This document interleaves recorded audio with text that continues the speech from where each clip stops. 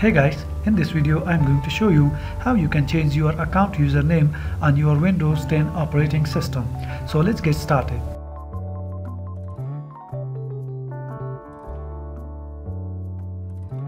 So what I need to do is that I have this user which is Malik and I want to change the username. So instead of having it as Malik, I want to change it to something else. For example, I want to change it to my own name, which is Zia Maliki.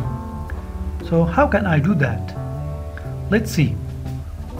First of all, click on this Windows icon and type in Control Panel. Click on the Control Panel, and once it's opened, you can see here View by Category. So you should also do it as View by Category. You will be able to see this section which says User Accounts, and you will be able to see this link that says Change Account Type. So just click on this link. If it asks you for the password, you need to give the administrator password. Mine didn't ask for the password and brought us to this window. After you give the password, you will be able to see this window which says choose the user you would like to change. So I only have one user account on my computer. If you have more than one account, you will be able to see them here.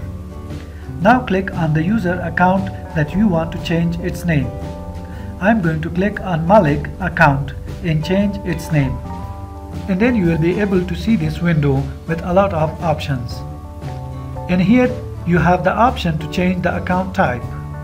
You can change the account password and you can change the account name.